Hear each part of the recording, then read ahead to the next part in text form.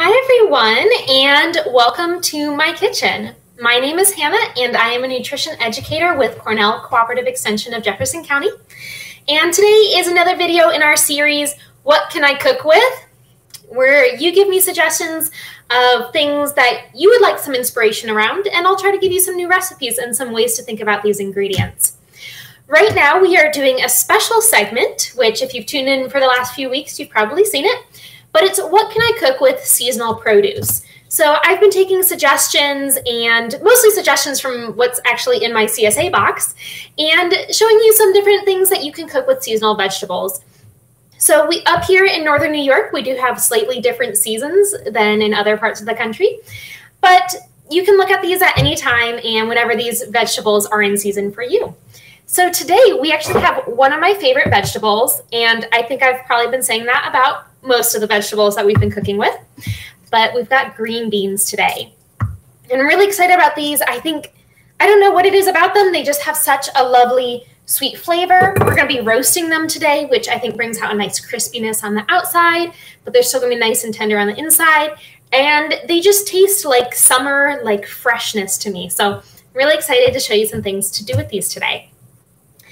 What we will be doing today is making a sheet pan dinner. So if you've made one of these before, you might be familiar. For those of you who are unfamiliar, basically we're going to cook our whole dinner on one sheet pan. And it's really great because, you know, you're going to be using minimal kitchen equipment, and you won't have as many dirty dishes to do after. And it's a pretty quick one, so we're just going to prep all our ingredients, put it onto the sheet pan, let it cook. We're going to flip it halfway through, and lots of hands-off time that you can be using to do other things. So cleaning as you go or having someone else help you clean as you go is a great option, or just spending time with your family, relaxing, spending some time outdoors, but not straying too far, keeping an eye on the oven. All right, so in front of me, I have here, you might recognize this if you've seen some of our previous videos, but here I have my contraption for drying out tofu. You can see I've got 2 plates here, and on top I've got some weights, so just using my canned tomatoes, very handy for that. And I had my tofu wrapped in a clean dish towel. So the packaging always kind of curls up after I open it, but I did go with firm today. And either firm or extra firm would be good for this, because the firmer of a tofu, the less water it has in it, and just the firmer it will be, so it'll really hold its shape as we're cooking with it. Go ahead and set that to the side. So then I'm just going to cut this into some shapes. And for this one, I'm going to do triangles because it's a little bit visually interesting. And I want them fairly thin just because they'll get a nice crispy outer edge when they're in the oven. And I do want a little bit of tenderness in the middle, but not too much. So I think I'm going to go halves, but of course you could go in 2/3 if you wanted them to be a little bit more crispier, more crackery-like. Then, you know, whatever shaped triangles you like, you just cut them up.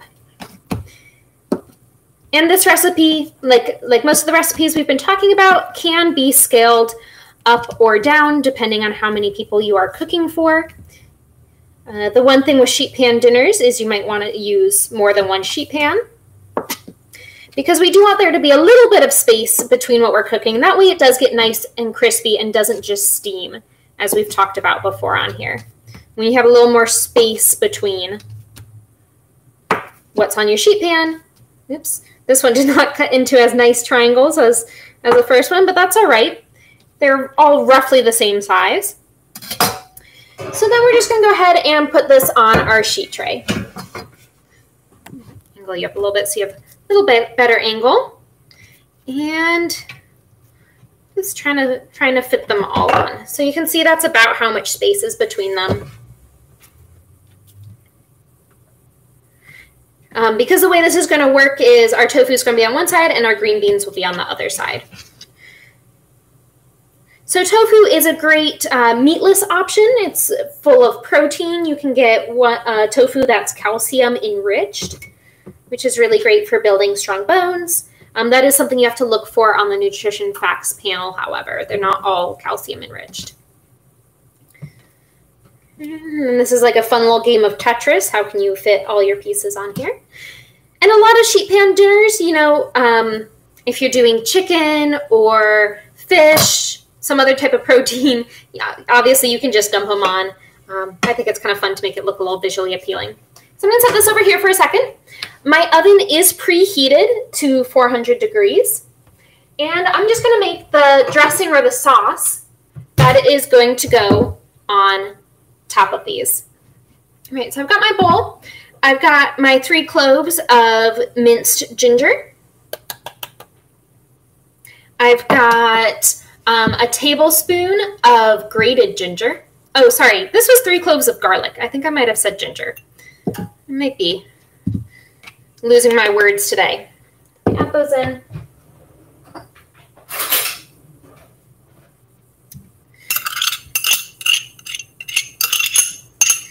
Okay, and then I'm going to add in my grated ginger. So here's 1 tablespoon. You could also use ground ginger if you don't have fresh. I probably only use maybe about a half a teaspoon. You don't need as much. It's much more concentrated. Then I'm going to add in, you know, one of my favorites, some pure sesame oil. This time we're only going to use 1 teaspoon.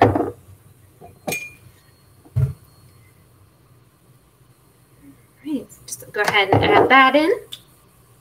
If you don't have sesame oil, you can absolutely omit it. You could use a little bit of peanut oil if you wanted kind of a little bit of a subtler flavor. But of course, you could just leave it out. Then I've got my reduced sodium soy sauce. And I'm going to do 2 tablespoons, but I'm actually going to use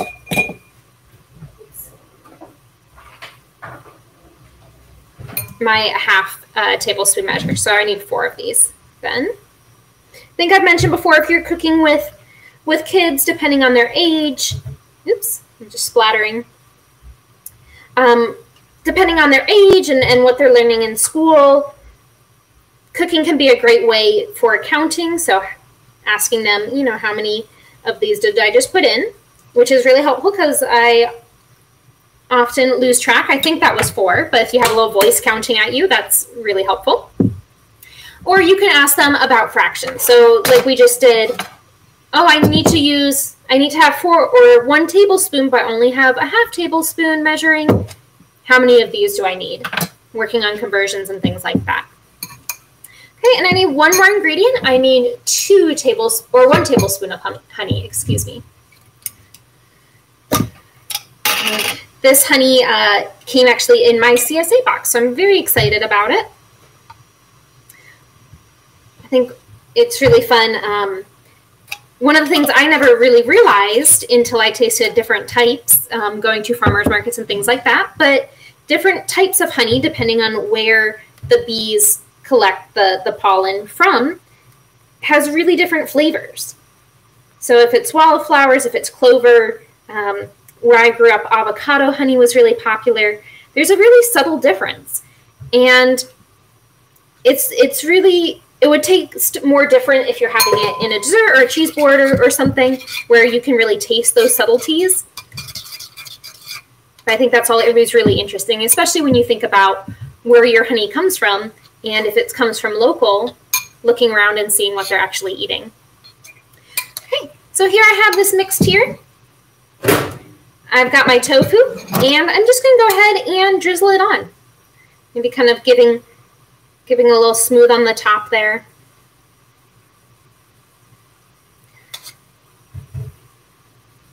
It'll kind of drip down the sides.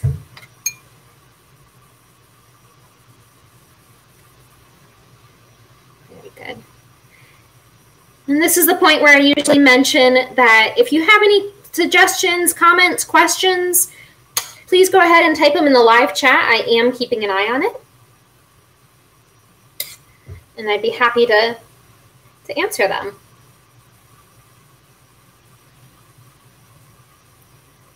Really excited. This is one of the first years that I am, or it is the first year that I am growing beans in my garden, and I'm actually growing them from seeds this year, and I'm just seeing a few little flower buds, which means that hopefully I'll have some beans pretty soon.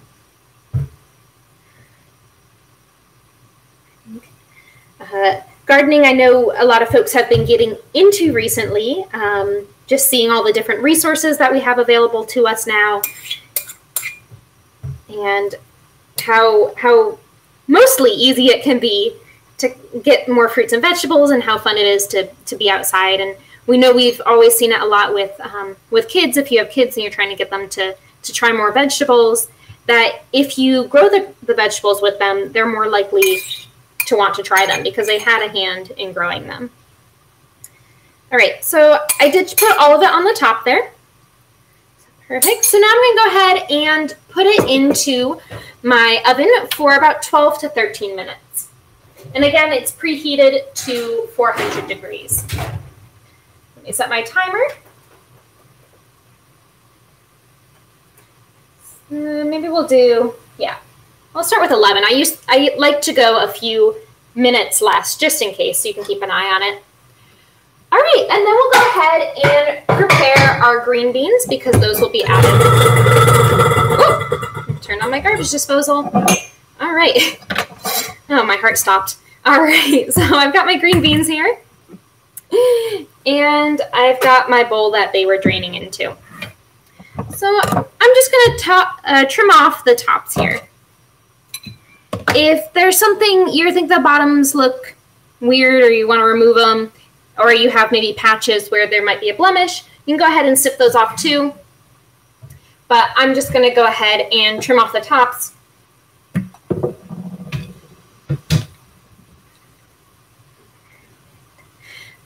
So I know in here a lot we've talked about how beans are part of the vegetable group and the protein group.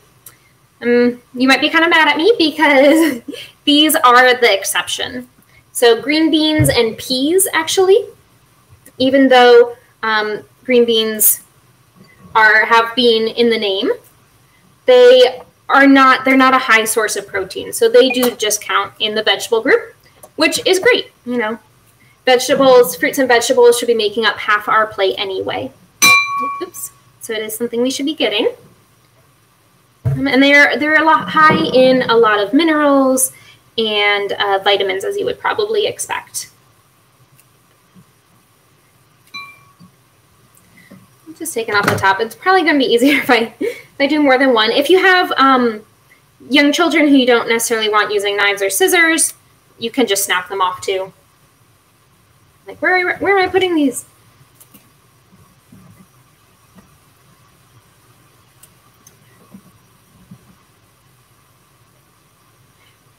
So one of the things I also wanted to just talk about a little bit is the whole idea of sheet pan dinners. So in my mind, I think of them kind of like slow cooker dinners where they're really quick. They don't require a lot of hands-on prep time. They don't require you to stand over the oven or the stove the whole time. You can kind of just dump everything in one receptacle and cook it. And so it works with a lot of things beside, you know, tofu in this specific recipe I'm showing you. So to make sure that you're having, you know, a well-balanced dinner that's going to provide you with nutrients and taste delicious, it's recommended to follow, you know, the My Plate idea where, you know, you're having vegetables, you're having a protein, you might be having a grain, and then with some seasonings on top to make it taste delicious. Preferably low sodium seasonings like herbs and spices. So following that formula, pick a protein. Chicken's a really popular one. When I was looking for different recipes, tofu's a really great one. You could also look into just using beans. You could always add those at the end, but if you wanted to do like edamame or roasted soybeans, or another type of cooked beans that would get kind of a little bit of a crispy coating. I really like roasted chickpeas. I think are really delicious. So anyway, picking your protein, and the key thing about the protein is you're just going to want to make sure that it hits the safe internal temperature. So using a food thermometer, if it's chicken, it's going to be 165. You know, depending on what meats, if you're using fish, it's going to be 145.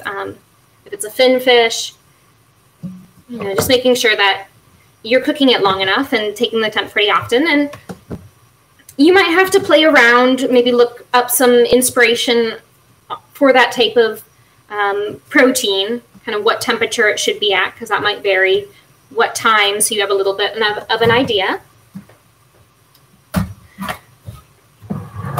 And then you can add in whatever vegetables you like. So looking into your refrigerator, looking into your freezer. Remember, I showed you all how to roast frozen broccoli and frozen sweet potatoes, I believe, a few weeks ago.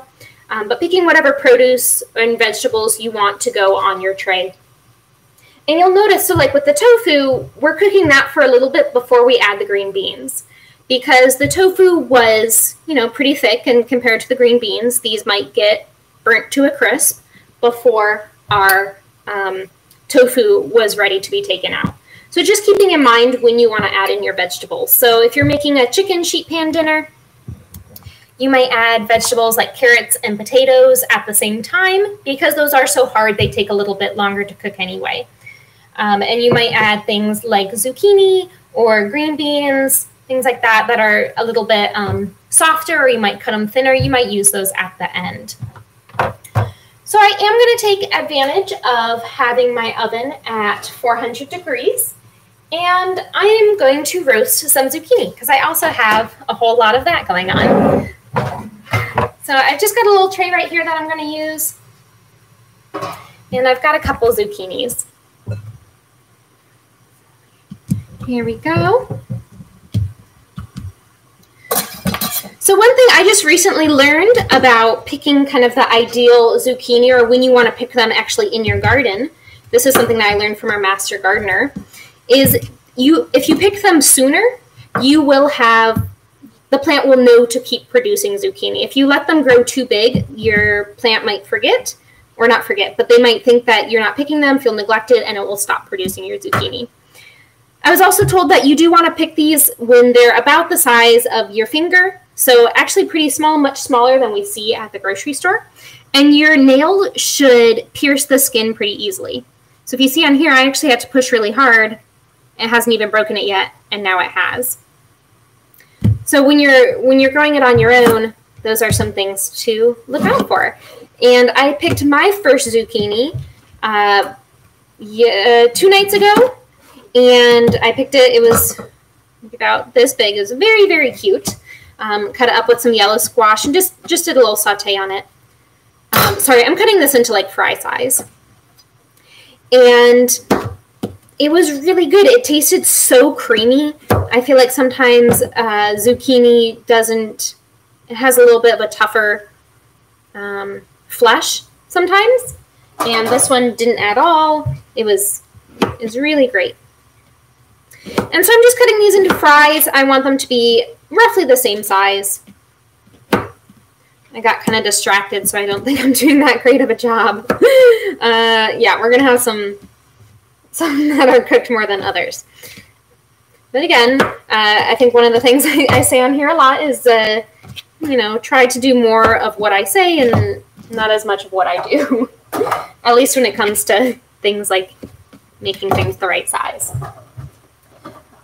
And I'm probably actually not going to use as many of these as I thought I was going to, because again, zucchini is really high in moisture, and so I want them to be able to have a lot of space. I don't really want them to be steaming. I want them to roast. Though because of that high water content, they're not going to get as kind of crispy as you might see with broccoli or even carrots, potatoes. The outside is not going to have that nice crispy golden shell on it. Just going to arrange these on the plate. Yeah, maybe I'll cut these a little bit more. The great thing is this, the smaller they are, the faster they'll cook. So if you have a bigger sheet pan than this, mine's being used for a sheet pan dinner, but if you have a bigger one, highly recommend. And then I'm just going to drizzle some oil on it. Yeah, you know what? I'm just going to do this in 2 batches. I'm going to leave some out. and that's totally fine. And I talk a lot on here about, you know, making substitutions. Cooking is a lot of improvisation. You know, you don't, if you've ever made cookies, you know, sometimes, or really if you've ever made anything that requires the oven, you know, a lot of times it will say, you know, cook it for 12 minutes, but you might need more. So I'm just drizzling some canola oil on this.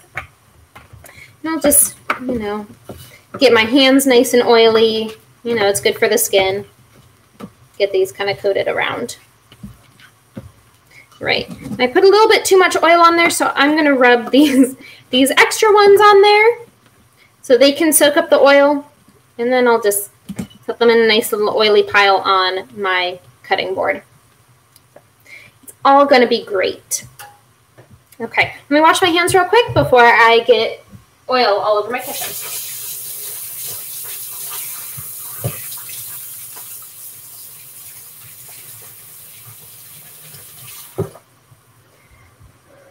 Okay, so now I'm just going to pop these in, take advantage of my heated oven because when it's warm out, I don't want to have it on multiple times. All right, I'm going to set these two to the side and I'll probably cook something with them later. I'll probably end up just roasting them once I have a free sheet tray. Okay, and then the next part of our dinner I'm going to do, again, is all of this is optional, but this is especially optional. I'm going to make some brown rice. So I'm going to have on my sheet tray, I'm going to have my protein, I'm going to have my vegetable, and then I want to have a grain. And preferably we are making half of our grains whole grains. So I'm going to go with brown rice. I like the flavor of it a little bit more. I think it's a little bit more complex. And I think I've talked about it before, but I'm going to use short grain brown rice. I don't know if you can see, it's a little bit squatter. It's a little bit rounder. And I think it has a nice texture. It just feels like the kernels kind of pop in your mouth, which I know sounds kind of weird, but I enjoy it. So before I get started on that, I will take my tofu out and we're going to give it a nice flip.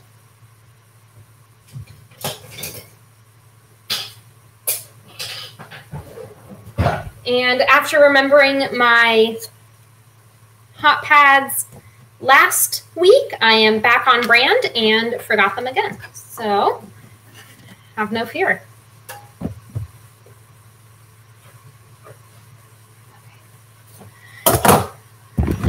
Pull these down and let's see what these golden triangles look like. Oh, it smells so good. Okay. Beautiful. So I don't know if you can tell the ginger. Oh my goodness. Friends, this smells amazing. I'm just going to as gently as I can. I might have picked the wrong tool for this, but we're just going to give them a good flip.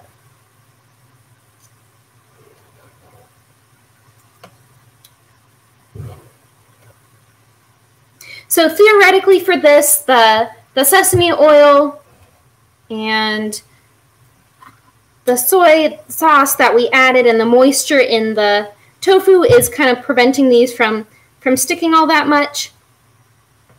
You could do this on parchment paper if you have like one of those silicone baking mats. I like to do it as directly on the baking sheet as I can because that actually helps get them a little bit crispier. But sometimes, you know, you got to sacrifice some crispiness for easy cleanup. Now it's getting kind of hard to tell which ones I flipped and which ones I haven't. And I highly recommend when you're serving this that you use an offset spatula so you can really scoop up all these nice gingery bits and garlicky bits that may have fallen off.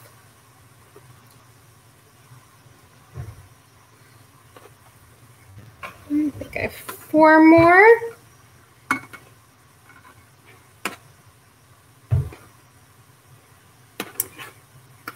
And you see these are still pretty jiggly.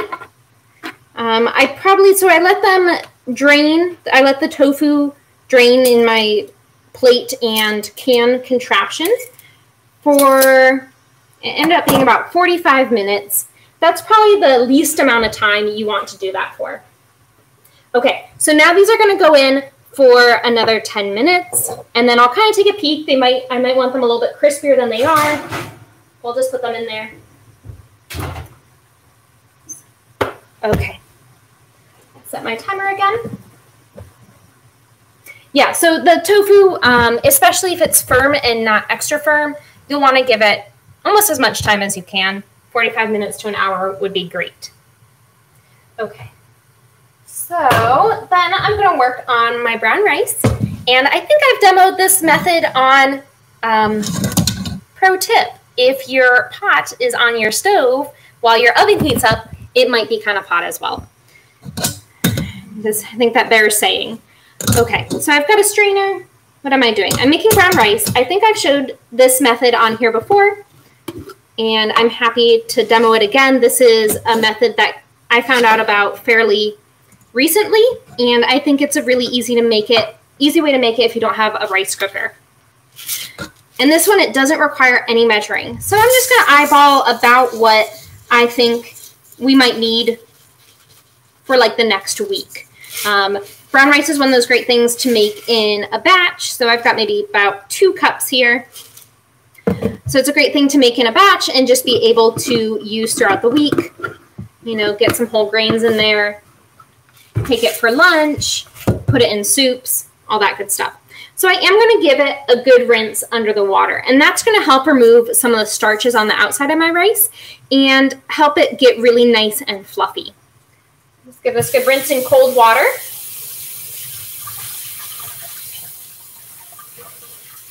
And I'm kind of massaging it as I go, just to make sure that it's all kind of running out.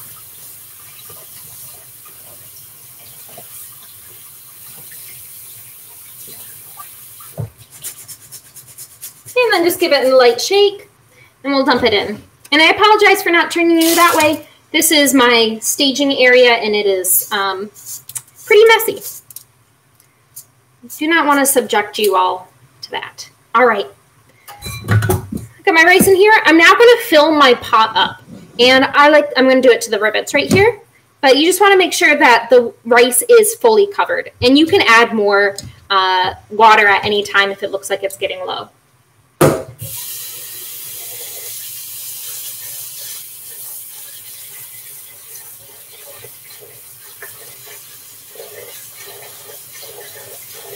One note about this method is it does take a little bit longer, so it's going to be about maybe 45 minutes depending on how fast your water will come to a boil. So it does take a lot longer or a little bit longer depending on what method you are currently using, but it is very reliable, and if you do make it in a big batch, you will only have to do it, you know, once for the week instead of maybe every night. So you can see it is filled up just short of the rivets, kind of like right about there. So I'm going to put this on my burner. I'm going to leave the lid off, and we're bringing it up to a boil.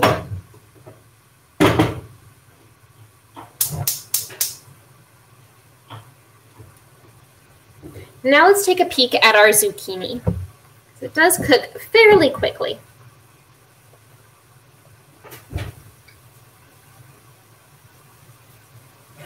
All right. There we go. And I should have mentioned before, you can add seasonings at this point. I like to add my herbs and spices, or my spices at the end. That way they don't burn. But, oops, if you are using dried herbs, those can be added and kind of mixed in well with the oil that's coating these. All right. So they're starting to get, some of them are starting to get golden brown.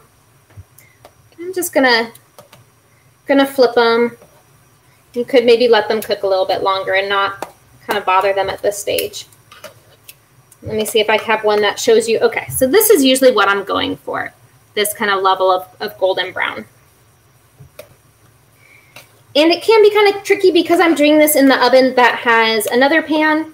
So this is on the bottom rack, and my sheet pan with the tofu and the green with the tofu on it is on the top rack. So this can sometimes get some of the heat coming down from it blocked, and so it might be that the bottom side cooks much faster than the first. I'm really glad I said that because I did forget the star ingredient of our dinner tonight. So, remember, as I say. So I've got my tofu on this half, and when you flip it, you also want to go ahead and add your green beans at that point. So I am going to just snuggle these a little bit closer. They are starting to get crispy, so I'm not as worried about them steaming since they've already had that initial crisp. And then we'll go ahead and add our green beans. And I might not add all of them to this batch, because I do have a smaller sheet pan. Yes. Okay. So then I'm just going to drizzle a little bit of oil on top. You can use whichever type you like, but I'll measure it out for y'all. It'll probably be about 1 teaspoon.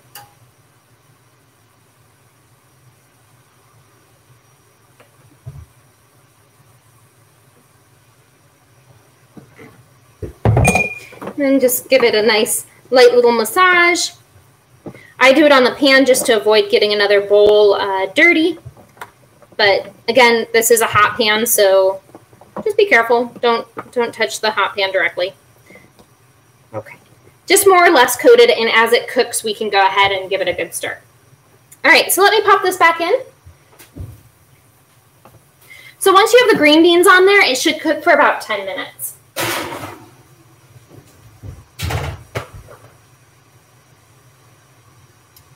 All right, so our rice is going over here. Once it comes to a boil, we're going to go ahead, turn it down to a simmer, put our lid on it, and let it simmer away for 30 minutes. All right? And then once that time has passed, make sure you set a timer.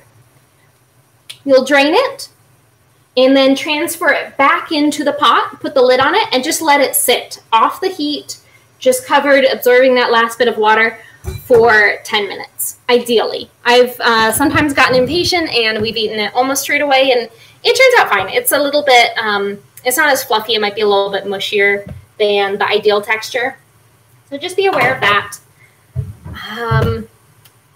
I think I had talked everything that I wanted to about sheet pan dinners. We talked about the formula, choosing your protein, choosing the vegetable and placing the vegetable in the pan depending on which I just failed at, but depending on how thick and how much moisture is in your vegetable, how long it's going to take to cook.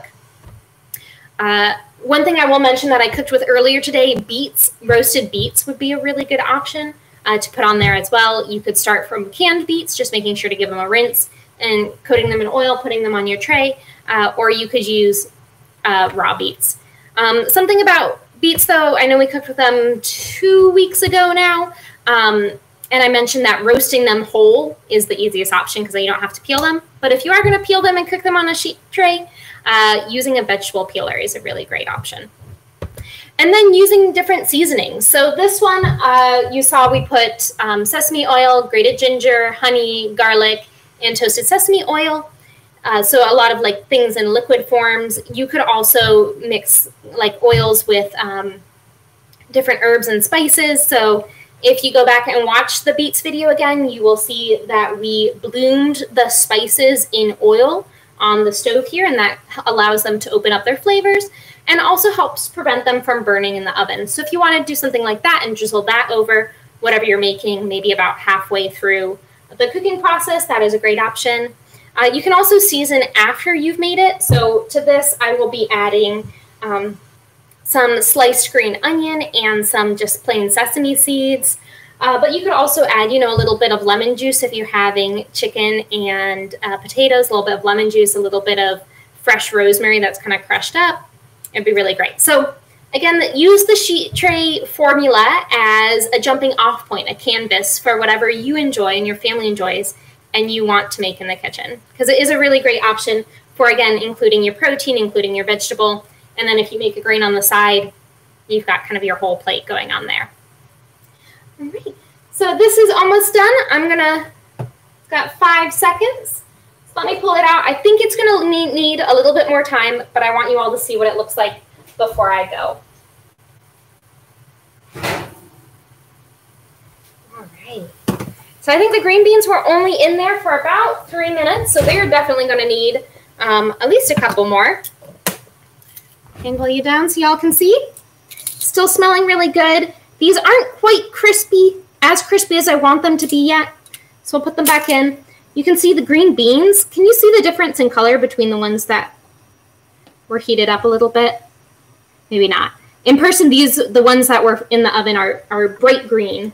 Kind of a similar process to the blanching where they have a little bit of heat and it brings out a lot of the color. Okay, so just making sure again that they're all coated in oil. I'm gonna go ahead and pop these in. On this one, you can kind of see, you see the brown speckles on it? This one's starting to get to the point where we want it to be. So I like my green beans when they're roasted. I like them, usually the term you might say is blistered, which doesn't always sound super appealing, but it's going to get kind of like these browned pockets on it. And they'll get a little bit crispy on the outside. But again, just cooking to whatever your personal preference is, as long as your protein is food safe. Which tofu is great because it doesn't need to get to a certain internal temperature because it's not an animal-based product. All right. Thank you all so much for joining me. I will just be here waiting for my water to boil and waiting for my green beans to blister. If you have any additional questions, if you make a special sheet tray dinner that you think is fantastic, I'd love to see and hear about it. You can comment down below, or it's best to reach us through the Cornell Cooperative Extension of Jefferson County Facebook page. And while you are there, you can check out all the other events and group activities that we have going on. Thank you so much for joining me this Thursday. Have a fantastic Friday and a great weekend.